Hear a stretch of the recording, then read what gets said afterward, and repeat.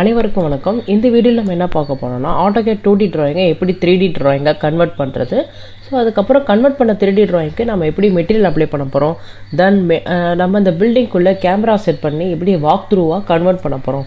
So அந்த 3 topic தான் இன்றைக்கி நம்ம கன்வெர்ட் பார்க்க போகிறோம். ஸோ ஃபர்ஸ்ட்டு நீங்கள் கிரியேட் பண்ண இந்த பிளானில் அந்த காம்பனன்ட்ஸு, டோர்ஸ் அண்ட் விண்டோஸ், அந்த டெக்ஸ்டிங்ஸ் எல்லாத்தையும் எடுத்து செப்பரேட்டாக அந்த மாதிரி வச்சுக்கோங்க. ஓகேவா? ஸோ காப்பி பண்ணி வச்சதும் அந்த ஆப்ஜெக்டை ரீஜியன் பண்ணுங்கள். ஸோ ரீஜியன் பண்ணிட்டீங்கன்னா அது சிங்கிள் ஆப்ஜெக்டாக மாறிடும். சப்போஸ் நீங்கள் ரீஜியன் பண்ணல அப்படின்னா அது வந்து சர்ஃபேஸ் மட்டும் தான் எக்ஸ்ட்ரூட் ஆகுமே தவிர உங்களுக்கு சாலிட் ஆப்ஜெக்டாக காமிக்காது. ஸோ அதுக்கு நீங்கள் என்ன பண்ணணுன்னா இந்த லைன்ஸ்லாம் எல்லாம் செப்பரேட் எடுத்து வச்சுட்டு அதை ரீஜன் பண்ணுங்கள். இஃப் சப்போஸ் ரீஜன் ஆகலை, 0 ரீஜன் கிரியேட்டட் அப்படின்ற மாதிரி எரர் வந்தது அப்படின்னா ஸோ ஒரு பாலிலைன் PL அப்படின்ற கமாண்ட் டைப் பண்ணி ஏதாவது ஒரு போர்ஷனில் ஒரு கார்னர் பாயிண்டில் ஸ்டார்ட் பண்ணுங்கள். ஸோ அப்படியே இந்த லைனை வந்து ஃபுல்லாக இந்த பில்டிங் ஃபுல்லாக கவர் பண்ணி கடைசி அதே பாயிண்டில் கம்ப்ளீட் பண்ணிடுங்க. கம்ப்ளீட் பண்ணிட்டு என்டர் கொடுத்துட்டிங்கன்னா உங்களுக்கு பாலிலைனாகவும் மாறிடும். ஸோ நீங்கள் ரீஜனும் பண்ணிக்கலாம், அதே நேரத்தில் பாலிலைனும் கன்வெர்ட் பண்ணிவிட்டு இந்த மாதிரி 3Dயை கன்வெர்ட் பண்ணிக்கலாம். ஓகேவா? ஸோ அதே மாதிரி நான் இப்போ ரீஜன் பண்ணி ஒரு செப்பரேட் ஆப்ஜெக்டாக வச்சுட்டேன். ஸோ இப்போ என்ன பண்ண போகிறோன்னா இங்கே 3D ஹோம் ஆப்ஷன்ஸ் இருக்கும். ஸோ இந்த ஹோம் ஆப்ஷனை கிளிக் பண்ணிங்கன்னா உங்களுக்கு 3D வியூவில் காமிக்கும். ஓகே, ஸோ இப்போ இந்த 2D பிளானை 3Dயை கன்வெர்ட் பண்ணுறதுக்கு நீங்கள் என்ன கமெண்ட் யூஸ் பண்ண போகிறீங்க அப்படின்னா எக்ஸ்ட்ரூட் அப்படின்ற கமெண்ட் யூஸ் பண்ண போகிறோம். ஸோ எக்ஸ்ட்ரூட் கமெண்ட் கொடுத்துட்டு நீங்கள் இந்த ஆப்ஜெக்டை பிக் பண்ணி என்டர் கொடுத்துட்டிங்கன்னா உங்களுக்கு இந்த மாதிரி வரும்.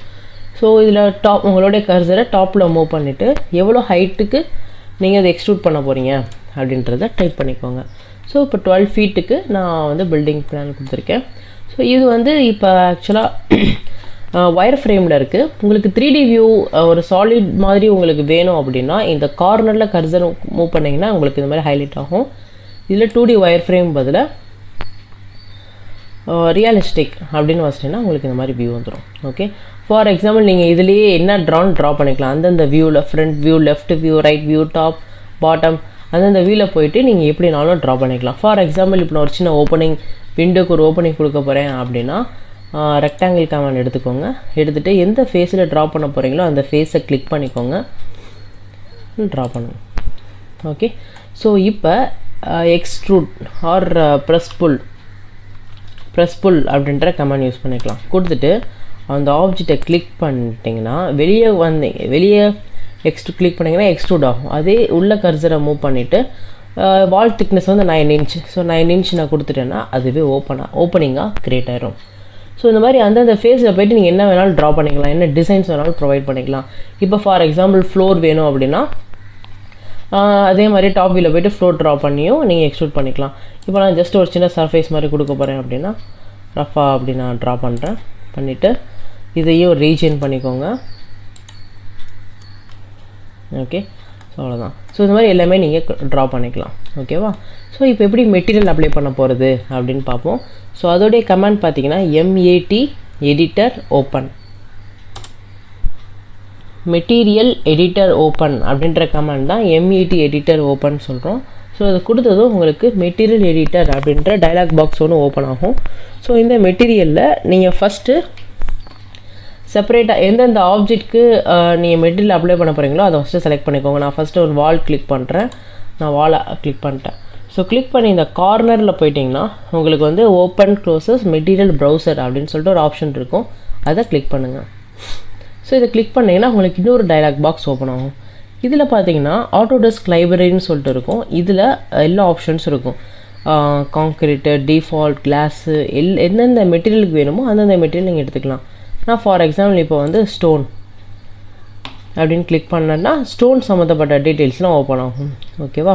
ஸோ இதில் நான் என்ன பண்ணுறேன்னா ஏதாவது ஒரு மெட்டீரியல் எடுத்துகிட்டு இந்த ஒரு ஆரோ மார்க் இருக்கும், அந்த ஆரோ மார்க்கை கிளிக் பண்ணுங்கள். ஸோ கிளிக் பண்ணிட்டீங்கன்னா உங்களுக்கு அந்த மெட்டீரியல் வந்து அங்கே அப்ளை ஆகிடும். ஓகே, மேபி எந்த மெட்டீரியல்னாலும் செலக்ட் பண்ணிக்கலாம். இப்போ நான் இன்னும் அந்த வால் செலக்டில் தான் இருக்குது. செலக்ட் பண்ணிவிட்டு இந்த ஸ்டோன் மெட்டீரியல் இது கொடுத்துட்டேன்னா உங்களுக்கு அந்த மெட்டீரியல் அப்ளை ஆகிடும். ஓகே, ஸோ வேறு ஏதாவது இங்கே டோப்போ சர்ஃபேஸ் கார் ஃப்ளோருக்கு ஒரு மெட்டீரியல் அப்ளை பண்ணால் அதை செலக்ட் பண்ணிக்கோங்க. செலக்ட் பண்ணிவிட்டு வுட்டு, ஸோ நான் வுட்டு செலக்ட் பண்ணிவிட்டு அந்த வுட்டில் வந்து இந்த ஆரோ மார்க்கை நான் கிளிக் பண்ணிட்டேன்னா ஸோ அந்த ஆப்ஜெக்ட்டுக்கு எனக்கு வுட் அப்ளை ஆகிடும். ஓகேவா? ஸோ இந்த மாதிரி தான் நீங்கள் ஒரு மெட்டீரியல் அப்ளை பண்ணிக்கணும். ஸோ இந்த இமேஜஸ் இல்லாமல் நீங்கள் வேறு ஏதாவது நெட்டில் டவுன்லோட் பண்ணிங்கன்னா அந்த மெட்டீரியல் கூட நீங்கள் அப்ளை பண்ணிக்கலாம். ஓகேவா? ஸோ பண்ணிவிட்டு இதை க்ளோஸ் பண்ணிக்கோங்க. இதே ஆட்டோகேடில் வந்து பிளாக்ஸ் காம்பனன்ட் வந்து 3D காம்பனன்ட் வந்து நெட்டில் சில ஆப்ஷன்ஸ் இருக்கும். அது உங்களுக்கு தேவையானது லோட் பண்ணிக்கலாம். நான் இப்போ ஃபர்தராக ஆல்ரெடி லோட் பண்ணதை வச்சுருக்கேன்.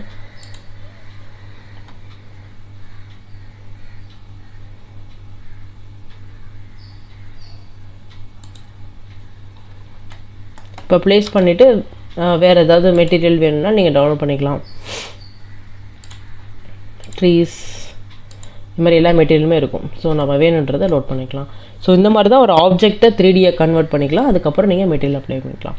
ஸோ இந்த கான்செப்ட் யூஸ் பண்ணி நான் ஆல்ரெடி ஒரு 3D பில்டிங் வந்து க்ரியேட் பண்ணியிருக்கேன். ஸோ இதுக்கு கொஞ்சம் டைம் ஆகிடுச்சு, ஒரு 30-40 மினிட்ஸ் ஆச்சு. ஸோ அதனால தான் நான் உங்களுக்கு சிம்பிளாக அந்த ட்ராயிங் போட்டு காமிச்சேன். ஸோ இந்த மாதிரி ஒரு பில்டிங் நெக்ஸ்ட் நம்ம பார்க்க போகிறது வாக் த்ரூ. ஸோ இந்த பில்டிங்கில் நான் ஒரு வீடியோவை கன்வெர்ட் பண்ண போகிறேன். ஸோ அதுக்கு நான் என்ன பண்ணேன்னா, இந்த மாதிரி ஃபுல்லாக 3Dயை கன்வெர்ட் பண்ணதுக்கப்புறம் அதே மாதிரி டாப் வியூ போய்க்கோங்க. ஸோ டாப் வியூவில் நான் ஃபஸ்ட்டு பாத் க்ரியேட் பண்ண போகிறேன். ஸோ நான் எந்த பாத்தில் வந்து எனக்கு அந்த கேமரா வந்து ரன் ஆகணும் அப்படின்றத கொடுக்க போகிறேன். ஸோ அதுக்கு நீங்கள் என்ன பண்ணிக்கிறீங்கன்னா, ஏதாவது ஒரு வே நீங்கள் க்ரியேட் பண்ணணும்.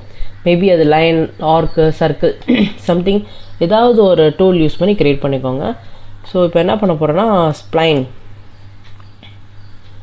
SPL comment, ஸ்ப்ளைனுடைய comment SPL. So spline கொடுத்துட்டு நான் இந்த மாதிரி ட்ரா பண்ணுறேன். ஸோ இந்த வேலையெல்லாம் எனக்கு அந்த கேமரா ரன் ஆகணும் அப்படின்ற மாதிரி நான் க்ரியேட் பண்ணியிருக்கேன். ஸோ ஃபைனலாக என்டர் கொடுத்துக்கோங்க. என்டர் கொடுத்துட்டு மறுபடியும் 3D கிளிக் பண்ணிக்கோங்க. ஸோ 3D கிளிக் பண்ணிட்டோன்னா அது ஆக்சுவலாக ரொம்ப பேஸில் இருக்குது. ஓரளவு நம்ம ஐ வியூக்கு ஏற்ற மாதிரி இருக்கணும் இல்லையா? ஸோ அதனால் இதை கிளிக் பண்ணி நான் மூவ் பண்ண போகிறேன்.